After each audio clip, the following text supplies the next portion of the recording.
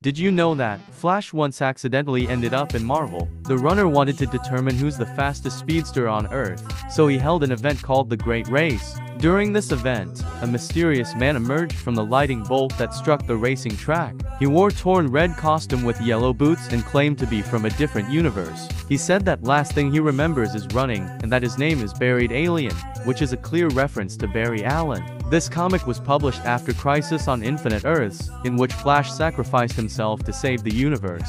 Buried Alien easily outran everyone and won the race. The runner even referred to him as the fastest man alive, which is one of the Flash's nicknames.